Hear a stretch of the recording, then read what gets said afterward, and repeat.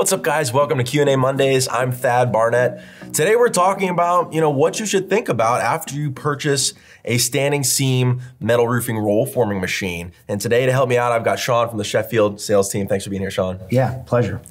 So we're talking about roll forming today. What you should do next after you get a machine and what some things you should think about. So talk to me a little bit about that, after you make that initial purchase. Sure. I think what's most important once you get your machine is to become as familiar with it as possible. You want to be well-trained. You want your staff to be well-trained. Anyone that's going to be coming in contact with it on a daily basis, you want them to know the machine inside and out so that they can get ahead of any potential issues that might come down the line, that they know its capabilities. When they're talking to your customers, they know what they can provide for them. So being well-trained is very important. I think partnering with a metal supplier, somebody that can provide you with help, that has knowledge of the industry, can help forecast jobs for you, what material you're going to need.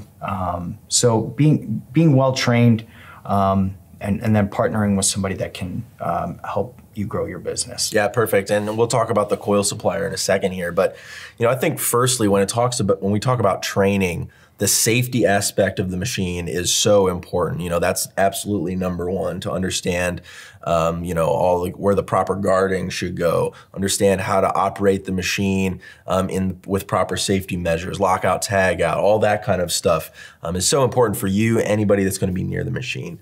And then after that, it's maintaining the machine. You don't want to buy the machine and let it sit for 6 months without opening it up, taking a look at it, making sure that all the parts are functioning correctly, cleaned correctly. Very important, training, safety, maintenance. Yep. Right out of the gate when you get a machine, those should be the three things that are on your mind. So let's talk about the metal supplier, for a second. So I've got my machine. I've got my focus on safety. I've got operation dialed in. I'm ready to start looking for some jobs, bidding on jobs. How do I get the metal sourced for that machine? Sure. You have any number of options of coil and sheet suppliers that you can go to. We recommend that you go with somebody that's gonna not only get you your material when you need it in time for your jobs, but also support you. Technical support is a very big part of what we do at Sheffield. So learning about the jobs that you're going to be running panels for, providing engineering for the panels. We do significant testing on our panels to make sure that they perform well in any conditions. We also have a technical team that's here to answer questions, help guide you when you're out in the field. And, us, the reps, we're really a responsive group.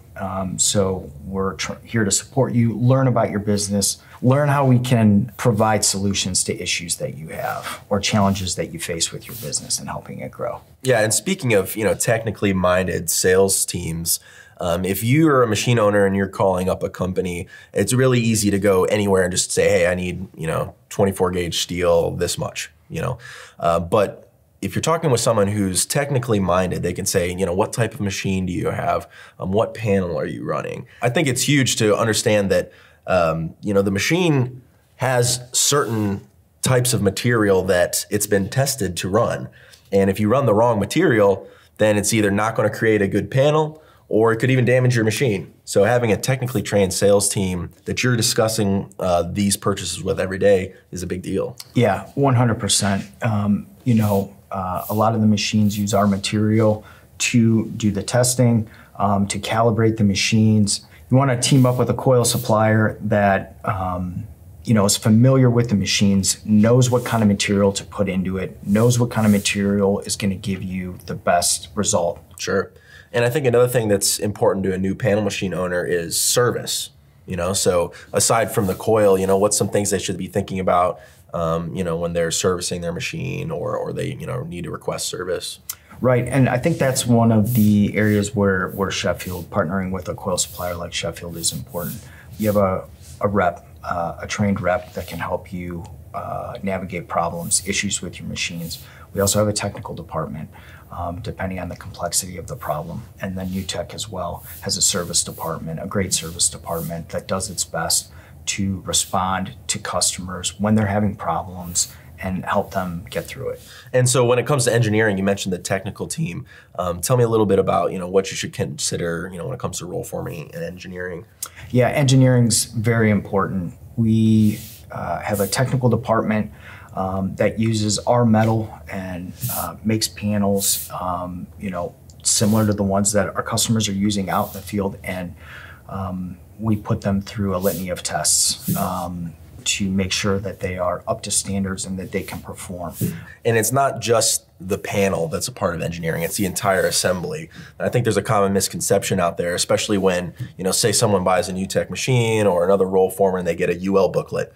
Just because you have UL compliance with your machine does not mean you're going to be installing an engineered system no matter what. You need to follow the manufacturer's installation instructions when it comes to that, and use all of their information as well. So that's kind of why it's important to talk with someone like Sheffield as well. Yes, 100%. Engineering is the whole system.